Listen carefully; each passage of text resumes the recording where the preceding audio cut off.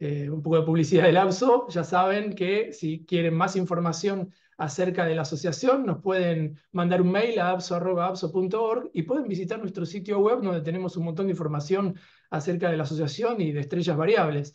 Si bien este ciclo es un ciclo de astronomía general para principiantes, bueno, la asociación se especializa en el estudio de los cambios de brillo de estrellas variables y bueno, toda la información al respecto la pueden encontrar entonces en nuestra página. Y si quieren saber más sobre el ciclo de charlas, también en pantalla tienen la dirección donde pueden tener los resúmenes de todas las charlas que ha habido en el ciclo con links a todos los videos que están subidos en nuestro canal de YouTube.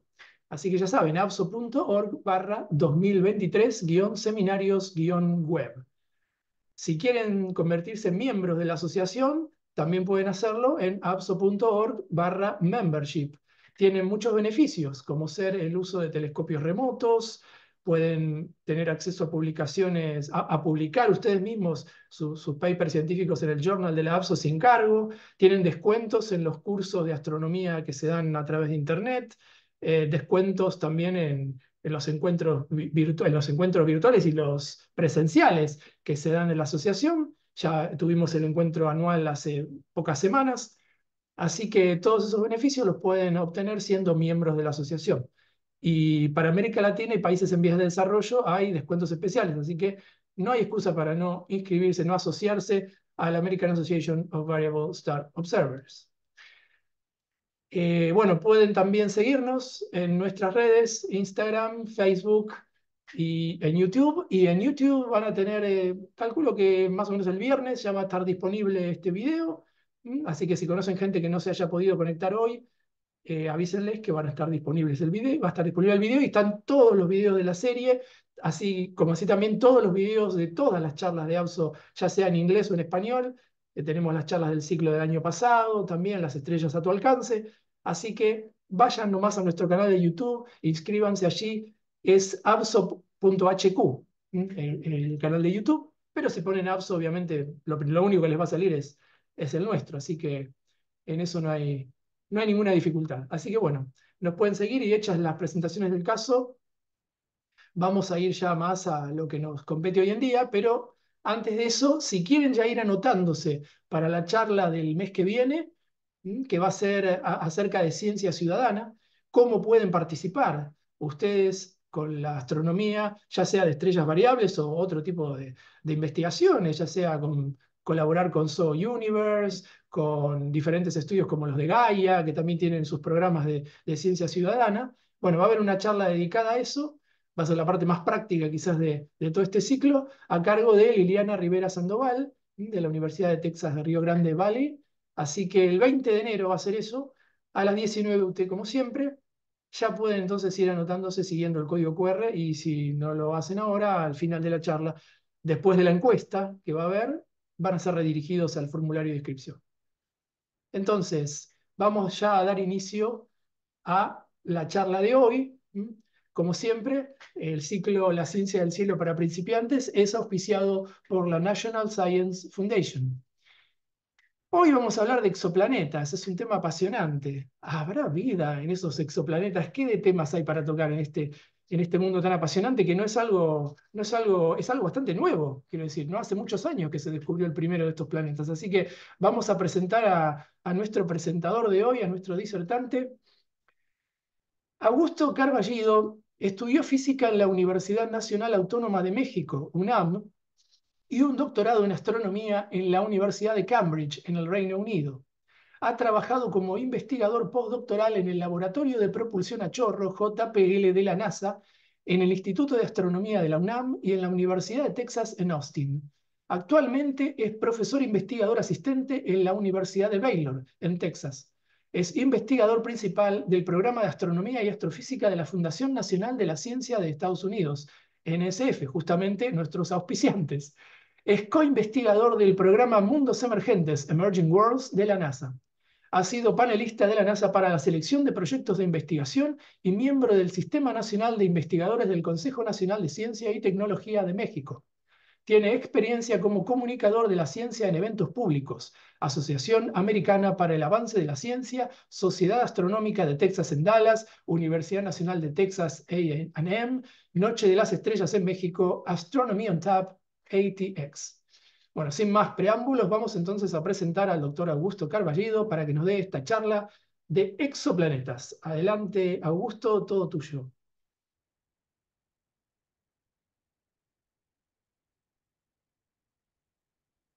Perfecto, muchas gracias, Sebastián. Voy a compartir mi pantalla. Ahí está. Perfecto. Vamos, adelante. Perfecto, Luego te iré dando las preguntas de la gente. Gracias. de acuerdo. Pues muchas gracias, Sebastián, por la invitación y por la ayuda aquí a preparar la charla. También muchas gracias a APSO por la invitación. Y bueno, gracias a todos ustedes por estar aquí con nosotros.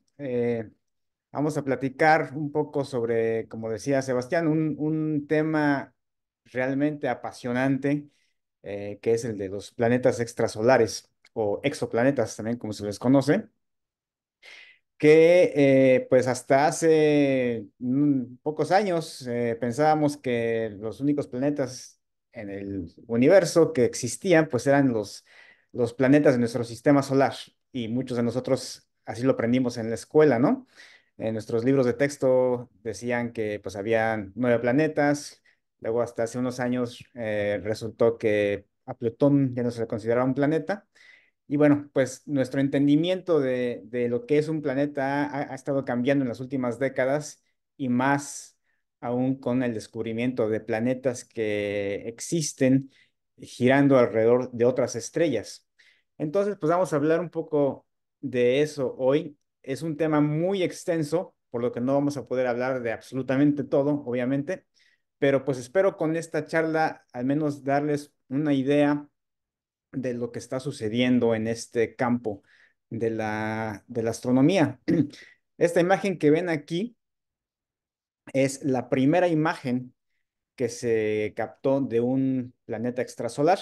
El planeta es el círculo rojo que se ve abajo a la izquierda, y está girando alrededor de lo que se conoce como una estrella enana marrón, que es una estrella pues, de baja masa. Y bueno, tiene un valor histórico porque es la primera imagen de un planeta fuera de nuestro sistema solar. Em, pues bueno, como les decía, hasta hace pocas décadas no sabíamos bien qué más en cuanto a planetas existía fuera de nuestro sistema solar. Nosotros veíamos el cielo nocturno y pues veíamos lo que normalmente podemos ver, ¿no? Todas las estrellas, podemos ver algunos planetas de nuestro sistema solar en un cielo claro. Se pueden ver Júpiter, se puede ver Venus, y bueno, también se pueden ver otras estrellas, otras constelaciones que, pues bueno, incluso con nuestros instrumentos más sofisticados de hasta hace unos 30 años, pues podíamos investigar y estudiar bien esas estrellas, ¿no? Pero resultó que en 1992 un par de astrofísicos descubrieron que había una estrella muy peculiar que se conoce como un pulsar, que es una estrella de neutrones, lo que significa que es un remanente de una estrella más grande que explotó en una explosión de supernova, como se le conoce, y lo que quedó fue un núcleo muy denso, eh, que se le conoce como estrella de neutrones. Entonces, esos astrofísicos estaban estudiando las emisiones de radio de este pulsar. Estos pulsares emiten ondas de radio eh, en intervalos muy precisos, y vieron que esos intervalos se veían un poco afectados por la presencia de algo.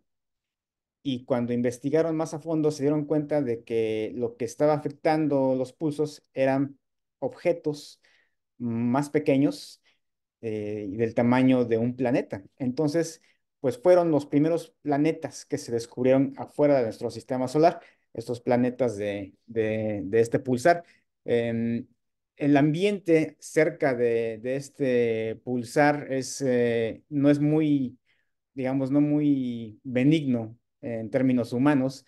Estos pulsares tienen campos magnéticos muy intensos que mandan mucha radiación hacia su entorno. Entonces, pensamos que esos planetas podrían estar bañados en radiación que para nosotros pues sería dañina, ¿no? A ver, me parece que hay algunas preguntas por aquí. No, no, todavía no. Ah, perfecto, ok. Son saludos. No, no. Yo te aviso.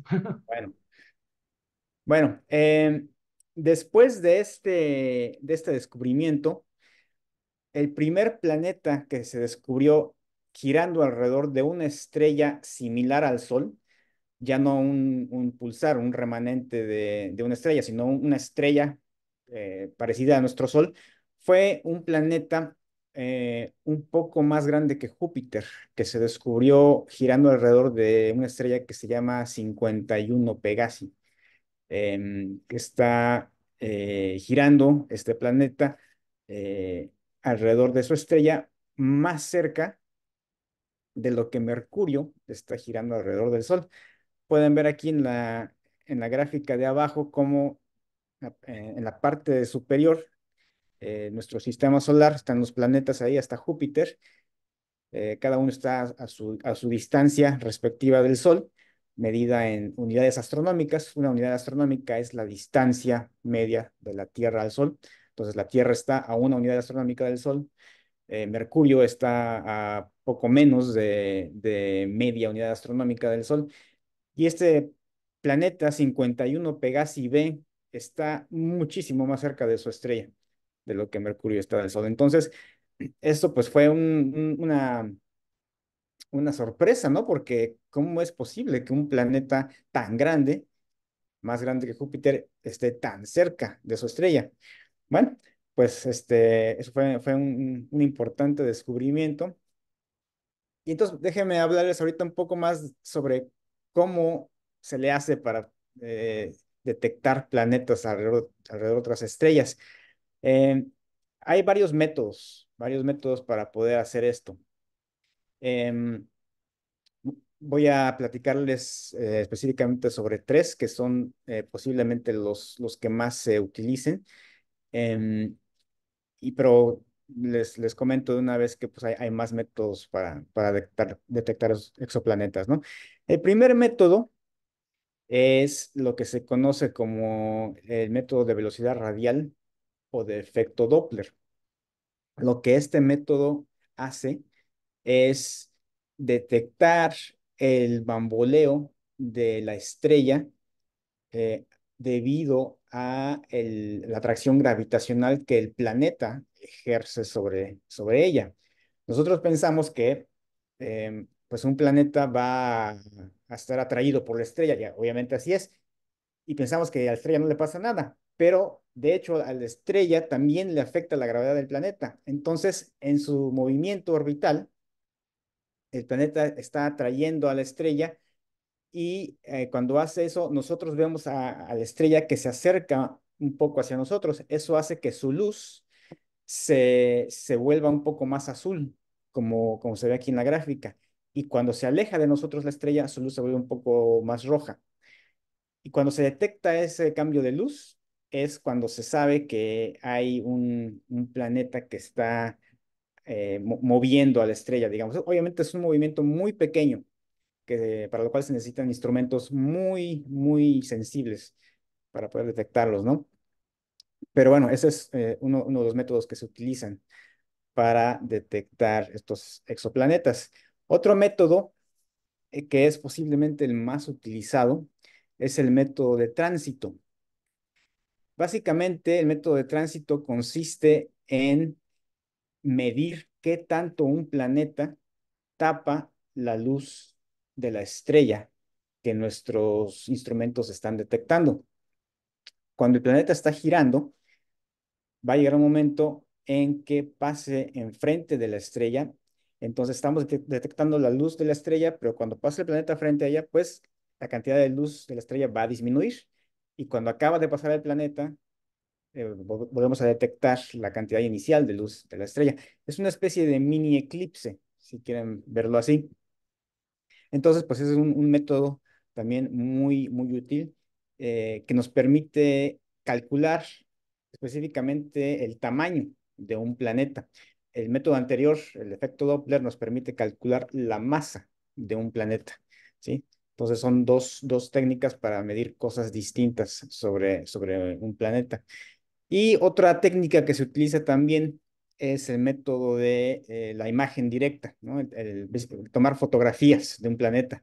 Esta técnica funciona en algunos casos, no en todos. Es muy difícil porque, pues obviamente, tanto la estrella como su planeta están muy lejos de nosotros y la estrella es mucho más brillante que el planeta. Entonces, mucha gente lo compara con tratar de fotografiar una luciérnaga junto a una luz de estas enormes en los estadios, ¿no? Estando a varias decenas de kilómetros, ¿no? Entonces, esa es la sensibilidad de nuestros instrumentos que se necesita para poder fotografiar directamente un planeta así. Entonces, una manera en que se logra esto es tapando la luz de la estrella desde nuestro instrumento para poder apreciar el planeta que está junto a ella, ¿sí? Entonces hay técnicas para hacerlo y hay herramientas que los ingenieros pueden utilizar para lograr esto. Entonces, pues es otro método para detectar exoplanetas. Em, bueno, ¿cuántos planetas conocemos que existen afuera de nuestro sistema solar? Pues hasta ahorita se han descubierto, al día de hoy, más de 5.500 planetas extrasolares. Esto pues nos permite ya hacer estudios estadísticos sobre los planetas en general, cómo se forman, por qué son como son, de qué están compuestos, y vamos a platicar un poquito más de esto un poco más adelante. Pero pues es algo realmente impresionante. Nos dice que tenemos miles de datos para poder hacer investigaciones muy interesantes sobre lo que son los planetas. Eh, Aún hay un poco más de 10.000 candidatos, se llaman así, candidatos a los objetos que se han detectado por primera vez, pero que requieren de más observaciones para poder confirmar si son planetas o no. Entonces hay más de 10.000 candidatos aún y en total hasta ahorita hay un poco más de 4.200 sistemas planetarios que se han descubierto. Entonces hay muchos sistemas planetarios que tienen más de un planeta, aunque la mayoría pues son sistemas en los que solamente se ha descubierto un planeta, pero que potencialmente podrían tener también más planetas, ¿no? Si les gustan a ustedes las gráficas un poco más cuantitativas, pues esto es lo que se lleva hasta ahorita en cuanto al número acumulado de planetas extrasolares que se han descubierto. Entonces, pues el primer planeta, como decía, se descubrió en 1992, aquí a la izquierda de la gráfica, casi no se aprecia, pero conforme fueron avanzando las investigaciones y las observaciones, cada año se fueron descubriendo más y más y más. Y bueno, aquí los colores de las barras están describiendo los métodos que se han utilizado para descubrir esos planetas. Como pueden ver, los principales métodos, el método de velocidad radial en rojo y el método de los tránsitos en verde, son los que más han contribuido a los descubrimientos. Y fíjense cómo explotaron el número de planetas descubiertos, ¿no? A partir más o menos de 2012, 2013, se fue hacia arriba el número de estos exoplanetas. Y ahorita voy a comentar un poco sobre por qué es esto. Em, ¿Qué tipo de instrumentos son los que se necesitan para descubrir exoplanetas?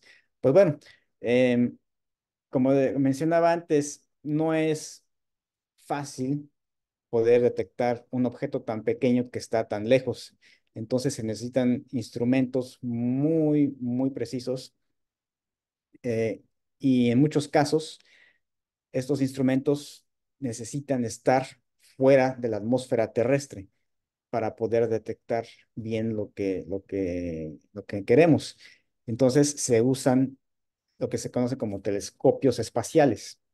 Son instrumentos que se lanzan al espacio en un cohete y se ponen a girar en cierto punto, pues, ya sea entre la Tierra y el Sol o entre un poco más allá de la órbita de la Tierra, para que no les afecte la atmósfera de la Tierra, que puede tener pues unos efectos no deseados, ¿no? En cuanto a, a los instrumentos de detección.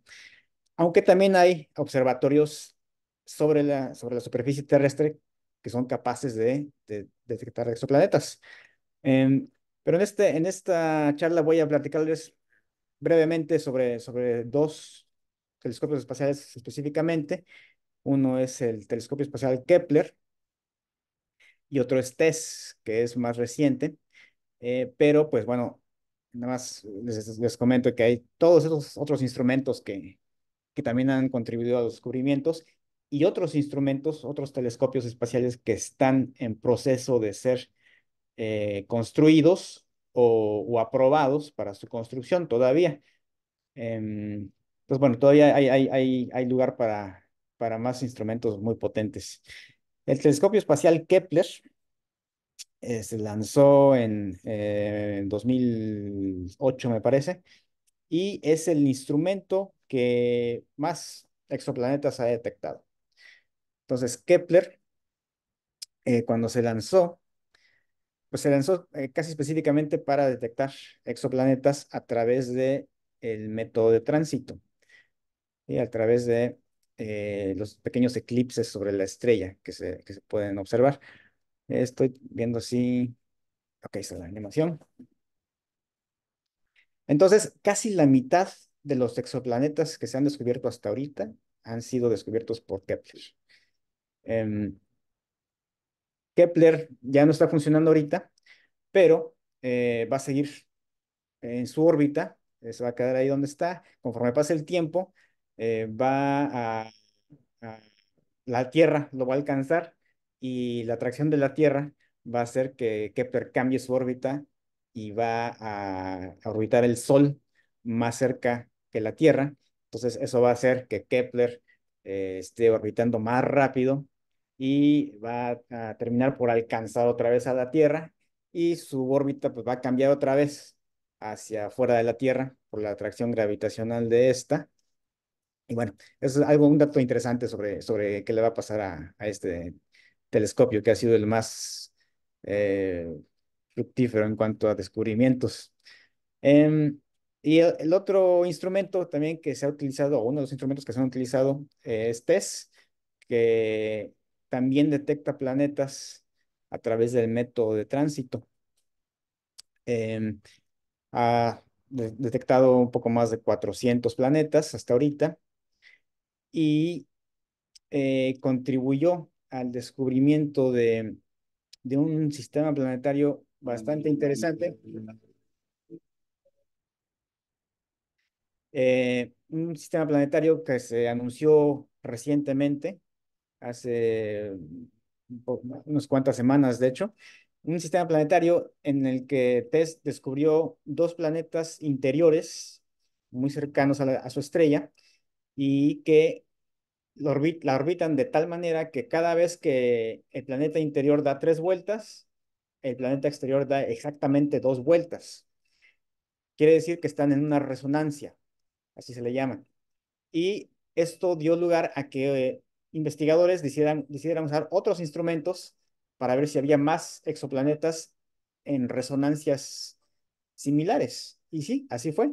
Usaron otros instrumentos y descubrieron que hay más exoplanetas en ese sistema que también están orbitando en resonancias alrededor de su estrella. Entonces, pues bueno, fue algo bastante interesante. Nuestro sistema solar también tiene resonancias. No todos los planetas la tienen, pero algunos sí. Em, Asteroides también lo tienen, los satélites de Júpiter y Saturno también las tienen, en fin. Em, Algo que se me olvidó comentarles es que para, para que el método de tránsito funcione, el sistema planetario tiene que estar de canto hacia nosotros, ¿sí? Si viéramos el sistema planetario de frente, digamos así, pues no podríamos ver el eclipse del planeta cuando pasa enfrente de la estrella. Tiene que estar así. Entonces, por eso es importante observar cientos de miles de estrellas para ver cuál de ellas, o cuáles de ellas van a tener su sistema planetario de canto y que haya tránsitos que podamos detectar. Si no, no se va a poder. Bueno, em, ¿Puedo hacer una pregunta ya que está adelante. de este sistema? Los seis planetas estos, entonces hay seis tránsitos diferentes en la misma curva de luz, digamos, de esta Sí, HD 110.067, o 11.067. Sí. así es, así es. Sí, Bueno, debe haber sido un problema sacar la señal de cada uno, ¿no? Todos mezclados, qué interesante. Sí, sí. exactamente, exactamente. No, y es otro ejemplo también de cómo las matemáticas ayudan a predecir algo que podría estar ahí también, ¿no? Antes de que se descubra. ¿Sí? Bueno, justamente hablando de la resonancia, tenemos una pregunta de Paula Tejada. Nos dice, ¿cuáles son las resonancias en nuestro sistema solar? Sí, hay una resonancia entre Neptuno y Plutón. No recuerdo ahorita exactamente el número, pero sé que la hay. Hay otras, como decía yo, otras resonancias en los sistemas de satélites, tanto de Júpiter como de Saturno. Dentro de los anillos de Saturno también las hay en el cinturón de asteroides. Pues hay asteroides que giran alrededor del Sol determinado número de veces y otros asteroides más alejados del Sol que, bueno, dan un número de vueltas también preciso, ¿no? Cada vez que los interiores hacen lo suyo. Los planetas más interiores me parece que no tienen resonancias de ese estilo, pero bueno, fue interesante encontrar un sistema exoplanetario que las tiene tan bien definidas, ¿no? Gracias, podemos seguir. Antes de seguir, una preguntita. ¿Has habilitado los subtítulos en tu presentación? Porque están apareciendo los subtítulos que nunca pasó esto y están apareciendo subtítulos en inglés abajo y a Es veces tapan un poco. es posible que ¿Puedes, sí. Deja puedes ver. chequear? Sí, porque en general no se ve si alguien los habilita, pero en este caso están apareciendo y quizás un poco distraen un Sí. poco. Deja ver cómo puedo quitarlos. Si no, no hay problema, pero es como que a veces uno tiende a mirar los subtítulos en vez de mirar Eh, la presentación. En general, la opción de subtítulos la tenemos habilitada para que cada uno la utilice, pero Están aquí. Mm, si no, no te preocupes, no quiero distraerte y podemos seguir con la presentación. Es un pequeño comentario. a ver, déjame ver rápidamente. Mm,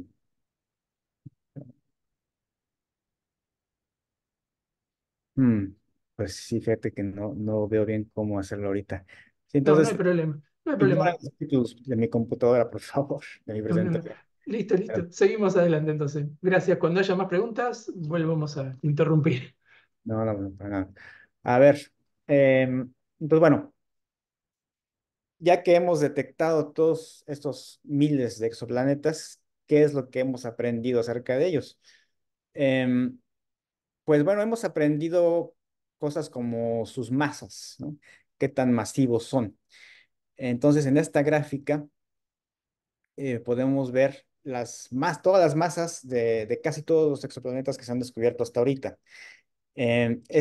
Esta gráfica muestra en el eje horizontal la masa del planeta en términos de la masa de la Tierra. Entonces, tenemos aquí planetas que tienen varias masas terrestres y algunos planetas que tienen menos de una masa terrestre. Entonces, como dice aquí, la línea vertical roja de la izquierda, esa es la masa de la Tierra, y vemos que hay muchos exoplanetas cuya masa está entre la masa de la Tierra y la masa de Neptuno, por ejemplo, ¿no? Y hay muchísimos planetas cuya masa es muy cercana a la masa de Júpiter. En muchos casos, mucho más que la masa de Júpiter. Esto no es casualidad. El hecho de que hayamos descubierto tantos planetas con la masa de Júpiter se debe a que pues, nuestros instrumentos están hechos de tal manera que se pueda detectar fácilmente un planeta de la masa de Júpiter o más. ¿Por qué? Porque esos planetas tan masivos son los que ejercen una acción gravitatoria más fuerte sobre su estrella que planetas menos masivos. Entonces, por eso es más fácil detectar un planeta muy masivo que un planeta menos masivo. ¿Sí? Entonces, hay cierto sesgo en las observaciones que se han hecho y por eso hay tantos planetas tan masivos. ¿Sí? También hemos aprendido algo sobre el tamaño de los planetas, ¿sí? Em, y bueno, esta gráfica muestra la masa de los planetas junto con el tamaño de los planetas, ¿no? Lo que se conoce como una relación masa-radio. Y la Tierra, ese puntito rojo que se ve ahí abajo a la izquierda, entonces, pues por lo general, entre más grande sea un planeta, es más masivo, ¿sí? Em, y bueno, pues hemos podido cuantificar estas cantidades. Hay No, otro, nos pregunta Patrick, ya que está antes de seguir, Patrick Cabana, con la masa de los exoplanetas pareciera que hubiera una doble campana de Gauss. Comenta Patrick. así parece ser una distribución bimodal. Hay un pico cerca de 10 masas terrestres, es lo que se conoce como subneptunos, así les llaman a esos planetas, ¿no? Porque están sus masas por debajo de la de Neptuno. Y es un hecho que se está investigando, ¿no? ¿Por qué hay esta bimodalidad en la distribución de las masas? Entonces, pues bueno, hay gente que se dedica a estudiar la formación de planetas y estamos tratando de que la teoría que se conoce hasta ahorita sobre cómo se forman los planetas explique el por qué esta bimodalidad, ¿no? Sí. Gracias. Y bueno, otra cosa que hemos podido averiguar sobre los planetas es de qué están hechos, cuál es su composición química.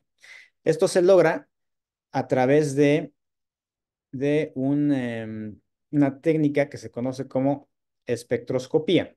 La espectroscopía es algo que se utiliza rutinariamente en astronomía y es básicamente medir qué, qué tanto de la luz de la estrella se debe a qué compuesto químico. Cada compuesto químico, cada molécula de un objeto puede emitir o absorber luz de colores específicos.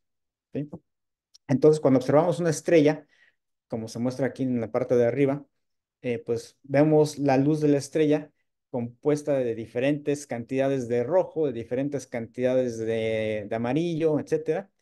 Y las cantidades de estos colores dependen de qué está compuesta la estrella, de los elementos químicos que la componen. Entonces, pues podemos medir eso y obtenemos lo que se conoce como un espectro, ¿sí? Que se ve aquí en la gráfica de la derecha. Entonces, podemos hacer algo parecido con los planetas, con los exoplanetas. Cuando la luz de la estrella, como se muestra aquí abajo, pasa a través de la atmósfera de un exoplaneta, eh, los compuestos de la atmósfera del exoplaneta van a emitir luz o van a absorber luz de la estrella de diferentes maneras, dependiendo de qué moléculas sean, ¿sí? Entonces, pues cuando tenemos la luz que proviene tanto del planeta y la estrella, ¿sí? Y le restamos la luz que viene solamente de la estrella, lo que nos queda es la luz del planeta únicamente, como se ve aquí a la derecha. Entonces, esa es la firma espectroscópica del exoplaneta. Y cuando la detectamos así, podemos saber qué compuestos químicos están o emitiendo o absorbiendo la luz, ¿sí? Entonces sabemos por ejemplo, el agua absorbe a tal longitud de onda de la luz o que el metano se absorbe a tal longitud de onda. Entonces podemos saber de qué están compuestas las atmósferas de los exoplanetas, ¿no? Pues otra cosa que hemos podido aprender de ellos. Este es un ejemplo de un espectro, ¿no? de un exoplaneta gigante gaseoso, como se les conoce, a los que son del tamaño de Júpiter, más o menos. Ups, perdón. Entonces, este es un ejemplo de un espectro, ¿no? Se toma el espectro, son los puntitos blancos que se ven aquí en la gráfica, son los datos observacionales y se trata de, mm, de explicar, ¿no? La presencia de esos puntitos o cómo se comportan los puntitos respecto a la longitud de onda de luz con un modelo estadístico eh, que se ajusta para poder explicar los datos observacionales y así poder saber qué elementos o qué compuestos químicos estamos observando en la atmósfera del planeta. Entonces, se ha hecho esto para varios planetas ya y es algo que muy probablemente nos va a ayudar en algo que voy a mencionar en un momento y que se relaciona con la posible presencia de vida en estos mundos.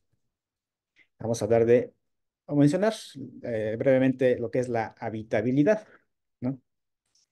Eh, la habitabilidad de un planeta no se refiere a que un planeta sea habitable para los humanos, no se refiere a eso, sino que se refiere a su potencial para poder albergar vida.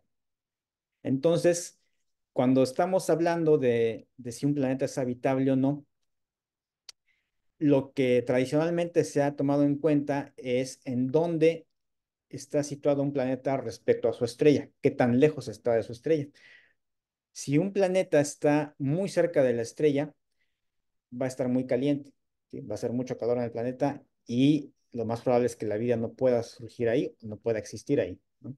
Si el planeta está muy lejos de la estrella, va a estar muy frío y también las posibilidades de vida van a ser muy pequeñas por estar tan frío. Entonces, se habla de una zona habitable que es la distancia a la cual el planeta puede mantener eh, agua líquida sobre su superficie. El hecho de que se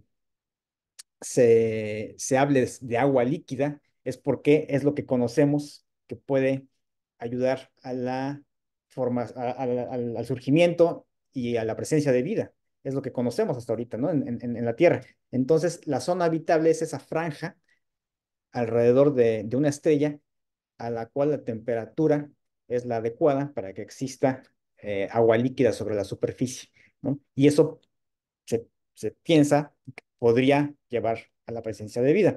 Ahora, el concepto de zona habitable eh, tiene pues muchos recovecos y como se dice a veces muchos bemoles, y es un concepto que ya no se está utilizando tanto porque nos hemos dado cuenta de que la habitabilidad de un planeta no depende nada más de la distancia a la estrella.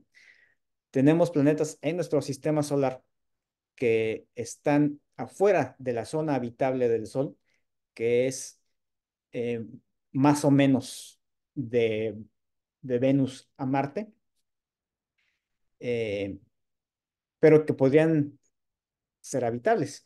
El caso específico de algunas lunas de Júpiter y de Saturno, ¿sí? Están fuera de la zona habitable, pero sabemos hasta ahora, de hecho, pueden ver, si ven mi imagen aquí en Zoom, lo que está atrás de mí es una luna de Saturno, que es Encélado, que es una luna cubierta de hielo. Obviamente, pues está muy frío, pero se sabe que podría haber un océano de agua líquida debajo de esa capa de hielo, ¿sí? Entonces, se piensa que podrían haber las condiciones adecuadas para que esa luna sea habitable.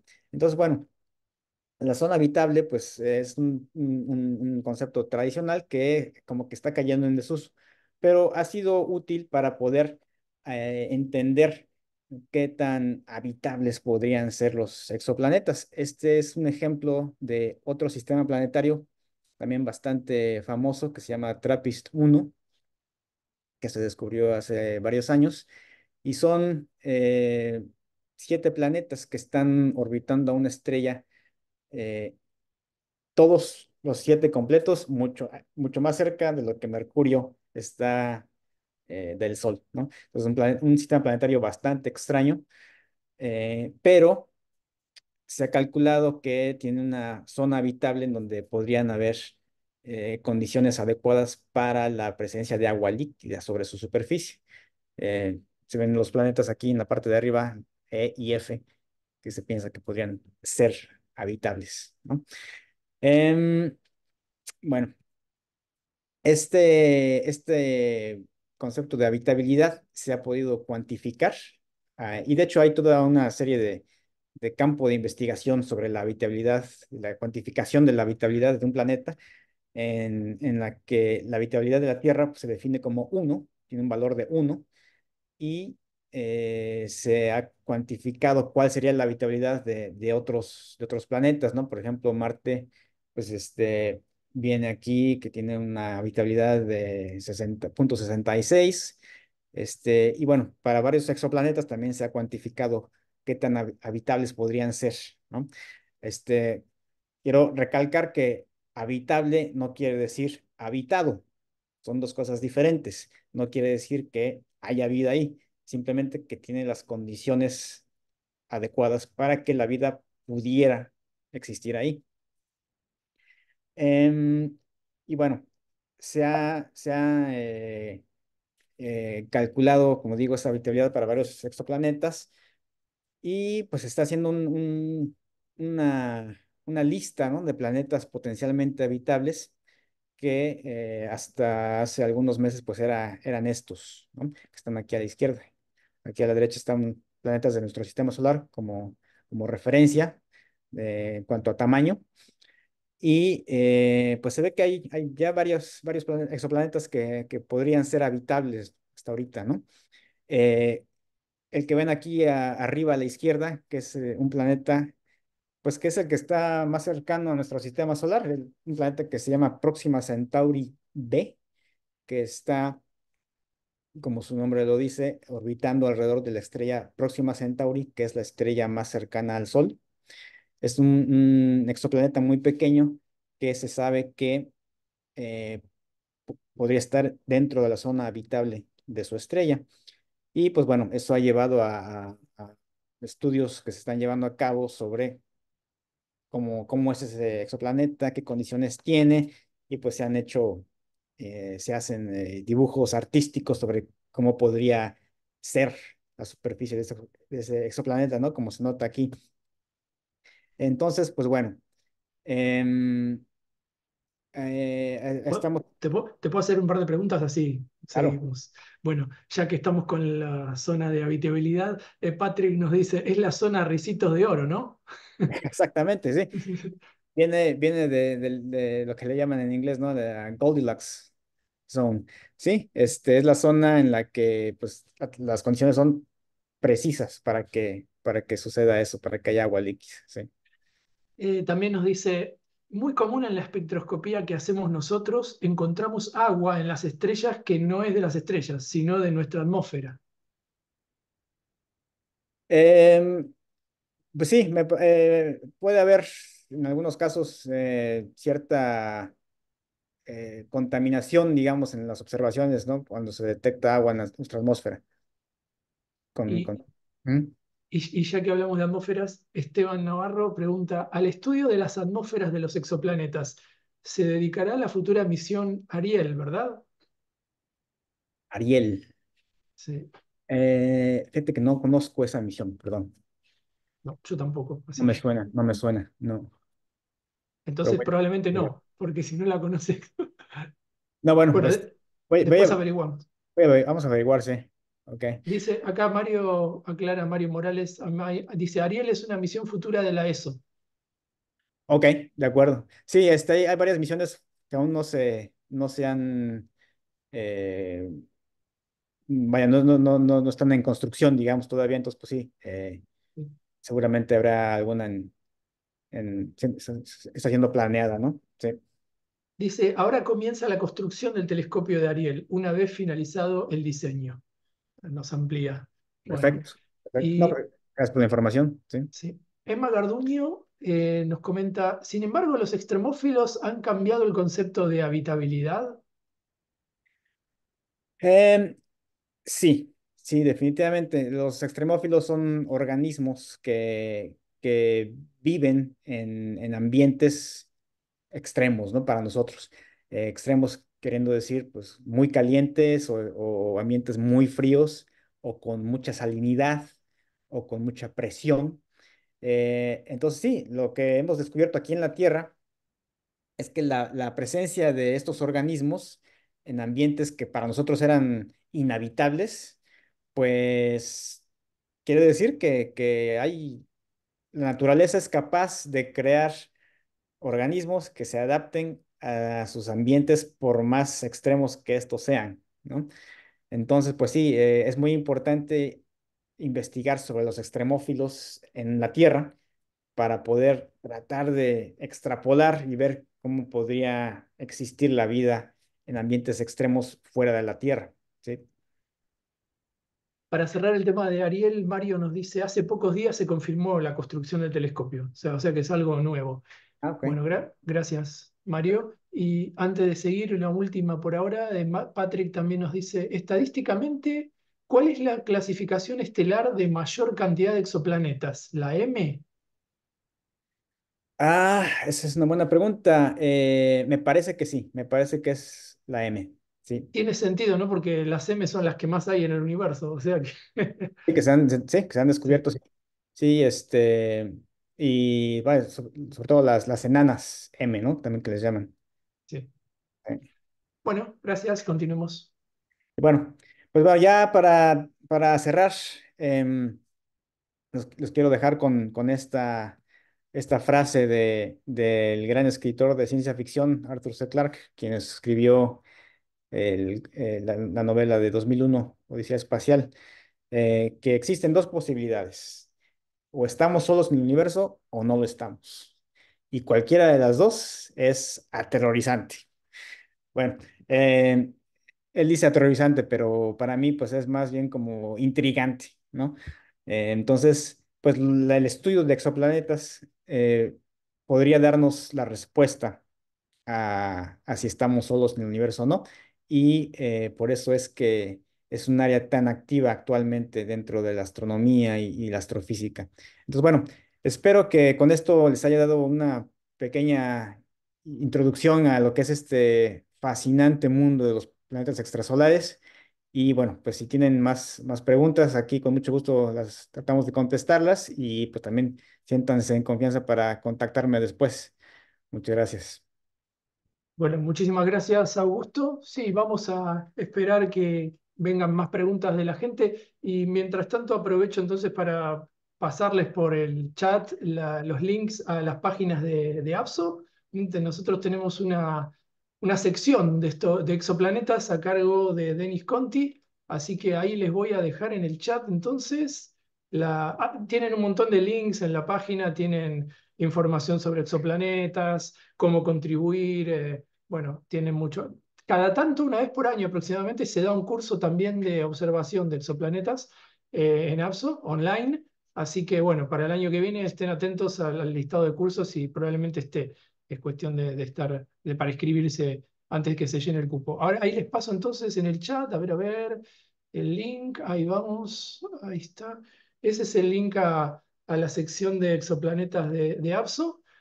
Tenemos muchos observadores mandando tránsitos, así que bueno, y tenemos una colaboración muy cercana con Exoplanet Watch de la NASA, ¿m? Así que les agrego también el link en la página de chat del programa Exoplanet Watch de NASA con el cual estamos colaborando. Las observaciones que ustedes envíen a la APSO las utiliza el programa Exoplanet Watch de la NASA. Así que ahí tienen dos links relevantes.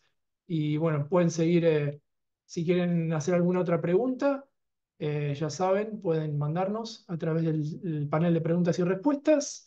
Acá, bueno, tenemos agradecimientos. Mario Morales Aymar agradece por la charla y Patrick nos cuenta, él siempre la parte más de los chismes y eso, y la parte personal del disertante, Patrick siempre nos da pie para hacerla. Nos dice, platícanos por favor de tu desarrollo profesional.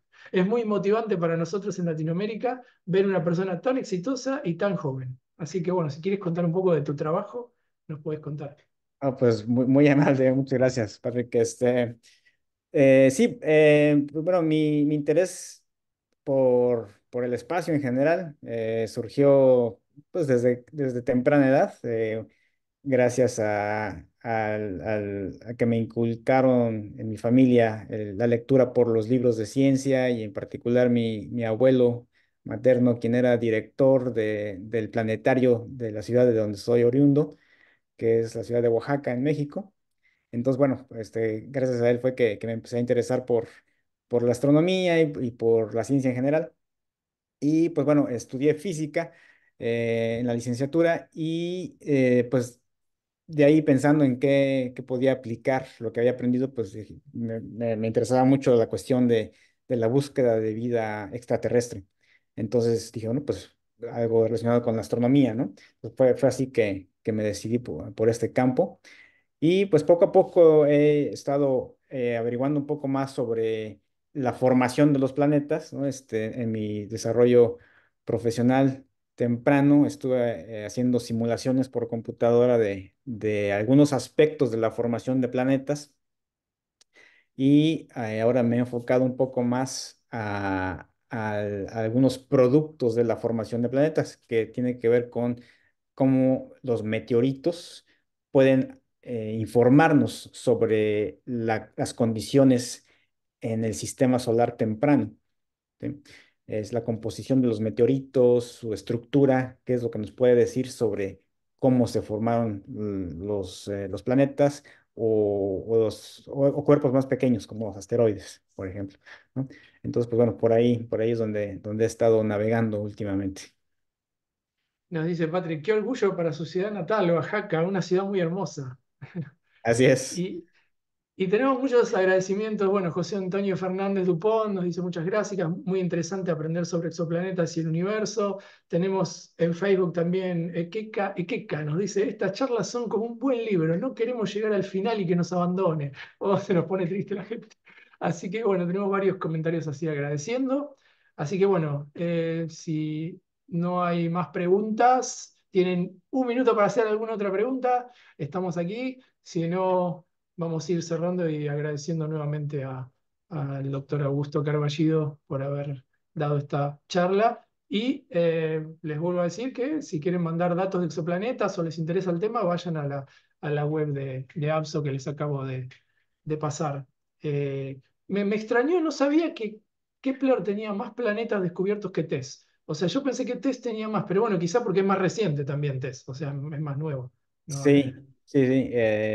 Y bueno, es curioso también porque Kepler al principio de su misión estaba viendo una parte muy pequeña del cielo. Fue en su segunda etapa de la misión que pudo ver una parte más amplia del cielo, ¿no? Pero sí, no, ha sido un instrumento sumamente fructífero. TESS es más de todo el cielo, es all sky. O sea, Me parece que creo que no es de todo el cielo, pero es un área más grande, ciertamente, que Kepler, sí. sí, porque bueno, nosotros los utilizamos mucho también para estrellas variables, ¿no? Para ver cambios muy pequeños en estrellas. Y noto que cuando busco datos de estrellas brillantes, encuentro datos de TESS en el hemisferio sur, hemisferio norte, o sea, como que abarca más, Kepler Mm, estuvo más centrado a áreas exacto, específicas, ¿no? La misión 2 creo que es más grande, ¿no? La K2, pero exactamente, sí. exactamente. Pero, ¿y tiene un tiempo de vida estimado TES? O sea, ¿sabe cuánto tiempo más va a estar mandando? Kepler ya no, ¿no? Ya dejó Kepler de, ya no. ya dejó. TESS me parece que está en su segunda etapa, me parece. Sí. Pero no sé cuándo termina exactamente. Ujú. Como que evidentemente tienen una vida útil, ¿no? Como que Sí, no son eternos. Sí, sí. exactamente. Sí. Nos pide, Patrick, tu email. Si quieres escribirlo, lo puedes ¿Sí? escribir en la ventana o en la del chat. O ¿El sea, chat? Ok, sí, sí.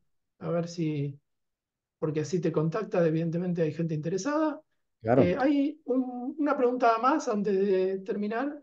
Emma Garduño nos dice, ahí salió tu mail, perfecto, augusto.carballido@gmail.com. Emma nos pregunta, la sonda que acaba de enviar a las lunas de que se acaba de enviar a las lunas de Júpiter, ¿cuándo se tendrán resultados buscando posible vida? Eh, a lo mejor se refiere a Europa Clipper. Se va a mandar el próximo año. Eh, Ah, o sea, no se envió todavía. no se Entonces, envió todavía, está ah, ahorita en construcción. Y entonces Europa Clipper se va a mandar en menos de un año, de hecho, en noviembre, me parece, del año siguiente. Y llegaría al sistema de Júpiter, me parece que en 2030. En- perfecto. sí, Bueno, siguen apareciendo más preguntas. Yo ya estaba cerrando, ¿viste? Es así, la gente al final se nos vienen todos juntos, así que vamos a seguir entonces con las preguntas. Unos minutos más tenemos. Así que, Francisco Soldán, ¿se ha avanzado en la razón por la cual no existen supertierras en nuestro sistema solar y sin embargo son tan comunes en ecosistemas? Ecosistemas, no sé qué quiere eh, decir eso. posiblemente en las zonas habitables. Pues bueno, no, esa es una pregunta realmente muy interesante y sí, hasta donde yo sé, no conocemos bien por qué no hay supertierras en nuestro sistema solar. Una supertierra, pues es un planeta. Ah, perdón, exosistemas, no ecosistemas. Ah, Ahora sí, sí. perdón, continúa, no, No disculpe. sé. Sí, una supertierra, como se les llama, es pues, un planeta un poco más grande que la Tierra, ¿no? Y hay muchos que se han descubierto en otras estrellas con esas características. Es algo que la teoría de formación de planetas aún está tratando de entender. Espero que en los próximos años ya se tenga una respuesta correcta, ¿no? Mucho de eso tiene que ver también en particular con las interacciones gravitacionales orbitales, ¿no? Dentro de un sistema que acaba de nacer. En muchos casos se puede formar un planeta con ciertas características que finalmente termina por ser expulsado de ese sistema, ¿no? Por los efectos gravitacionales. Entonces, pues bueno, podría haberse formado en el sistema solar, tal vez sí, pero el hecho de que ya no está podría deberse a que fue expulsado gravitacionalmente de nuestro sistema solar, ¿no? Gracias. Nos amplía Emma acerca de la sonda Las Lunas de Júpiter, dice que se refiere a la JUICE. O sea, Juice, sí, sí, JUICE. sí, Sí, sí. sí, cierto. Sí, Juice va a llegar a Júpiter también me parece que a finales de la década, y va a averiguar no solamente sobre Europa, esa luna de Júpiter, sino las cuatro lunas principales de Júpiter, ¿no? Calisto, Ganímedes y Io, además de Europa. Entonces, pues va a estar orbitando el sistema de Júpiter para averiguar las condiciones planetarias, ¿no? De estos objetos. Y en el proceso, pues va a ayudarnos a entender si las condiciones que tienen esas lunas, pues son conducibles para que exista la vida, ¿no? Ya tenemos un par más de comentarios. Mario Morales Aymar nos dice, nos pide disculpas por un error porque cuando dijo que Ariel es de la ESO, quiso decir de la ESA. Eh, Dice, muchos aficionados colaboramos observando tránsitos para un organismo de Ariel que da apoyo en tierra y se llama Exoclock. Bueno, ok. muy interesante. Sí. Eh, Patrick nos pregunta, ¿cuál ves, Augusto, como campo para Citizen Science en exoplanetas? O sea, interesante porque ya esto tiene que ver con la charla del mes que viene de cómo pueden contribuir los aficionados, pero específicamente en exoplanetas, bueno, aparte de Pues, mandar datos de tránsitos al lapso, ¿no? O sea, sí, ¿hay otra forma? Pues mira, yo creo que meterse a escarbar entre los datos que ya hay, y detectar, ¿no? Posibles tránsitos u otras señales dentro de los datos pues de Kepler o de cualquier otro instrumento, ¿no? Que ya estén almacenados. Creo que eso es lo que hace falta ahorita. Es gente que se dedique a analizar los datos, creo yo, ¿no? Sí, hay miles y miles de curvas de luz disponibles de TESS y Kepler que yo creo que a veces X, nuestro catálogo de APSO, nos manda a la gente sus descubrimientos, en general de estrellas variables, pero creo que uno o dos hemos tenido de algunas personas que han detectado algunos tránsitos. En general hay muchos grupos de gente analizando datos de TESS por ahí y la gente a veces descubre algo y lo manda, o sea que creo que eso es una forma interesante también, o sea, la precisión que tienen esas curvas es increíble, o sea que se pueden ver cambios muy pequeños de brillo. Y ahora que si les gusta la programación y saben de esto, pues aplicar técnicas de inteligencia artificial para el examen de los datos, ¿no? Eso es lo que va a permitir acelerar el descubrimiento. Eso creo que si tenemos esta charla en 2 años, es tanto como va acelerando lo de la inteligencia artificial que creo que no tenemos idea de lo que va a pasar, ya es muy rápido, ¿no es cierto? Eso va a ser increíble. Lo estamos pensando también para la actualización de nuestros catálogos, todo, empezar a utilizar también inteligencia artificial. Pero es difícil planear, porque no se sabe que 2 años es mucho. Así Sí, sí. que, sí, sí. Bueno, Patrick comenta, o sea, Augusto, data mining como ¿Mm? citizen science. Claro, Exactamente, exactamente. Sí. exacto. Bueno, creo que ya podemos ir cerrando. Muchísimas gracias nuevamente, Augusto, por esta charla de exoplanetas. Gracias Así a todos que ustedes. muchas gracias. Entonces voy a ir cerrando y voy a ir compartiendo nuevamente la presentación de cierre nuestra. Así que vamos ya con eso a dar fin a esta charla de hoy. Ahí estamos. Gracias entonces a Augusto Carballido y gracias a la National Science Foundation por auspiciar este ciclo La Ciencia del Cielo para Principiantes. Ya saben que pueden seguirnos si desean saber más de estrellas variables en nuestras redes Instagram, Facebook, YouTube. Esta charla va a estar disponible en YouTube hacia el fin de la semana en nuestro canal abso.hq. Así que si quieren verlo, conocen a alguien que no pudo ver la charla, mándenlos ahí a nuestro canal. Abso.org es nuestra página web. Abso.org barra 2023-seminarios web tiene todas las charlas que se han dado en el ciclo y información de la próxima. Y si quieren ser miembros, ya saben, tienen la dirección en pantalla para asociarse, tienen muchos beneficios, acceso a telescopios remotos, cursos con descuentos, participación en los meetings, publicar gratis en el journal de la ABSO, así que ya saben, pueden asociarse. Y nuestro email abso@abso.org.